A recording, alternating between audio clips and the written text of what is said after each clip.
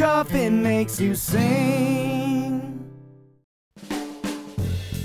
So this month's Ask Frank is a question I get every day.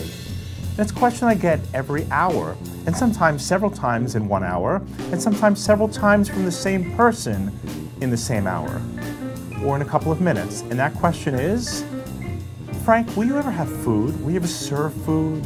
Why can't you have a little mando bread, a little nosh, a little biscotti? And the answer I always give is, I'll never have food here.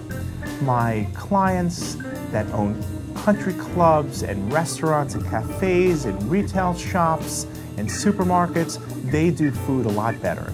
I roast coffee, and so I want you to experience, I want you to be inundated with that aroma of fresh roasted coffee every time you come in here, and the fresh ground coffee.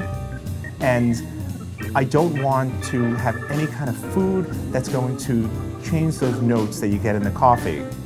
So next time someone asks, Frank, will you ever serve food? You can say for me, never. So Bruno from Livonia asked another question.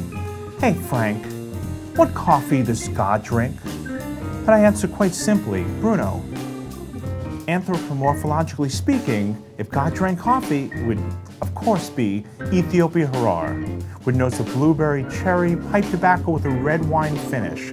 Next week it has notes of chocolate and spices. But I think you're missing something, Bruno. I think you're missing the bigger question. Does God get his coffee for here or to go? Good coffee makes you sing.